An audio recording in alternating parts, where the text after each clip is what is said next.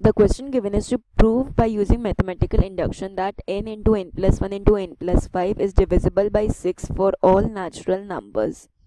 तो हमें गिवन है कि p of n it is equal to n into n plus 1 into n plus 5. हम मान लेते हैं कि this is true for all k. तो p of k कितना हो जाएगा?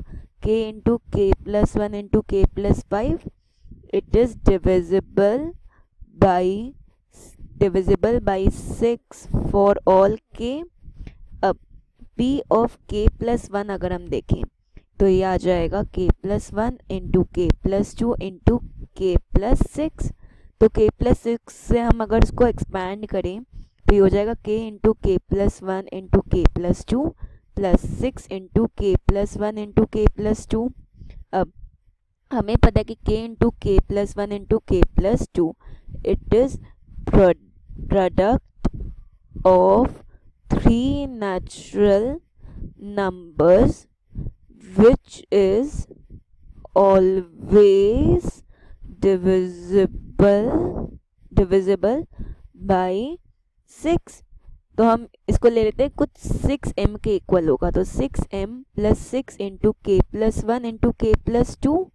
That means p of k plus 1 is equal to 6 common ले लें तो m plus k plus 1 into के plus 2. That means p of k plus 1 is divisible by 6. That means p of k plus 1 is also true. So by theorem of mathematical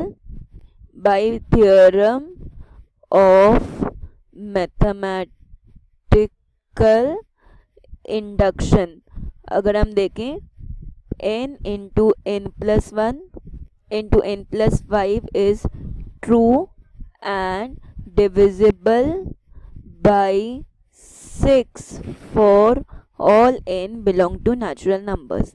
यही हमें prove करना था. So hence proved. This is our solution.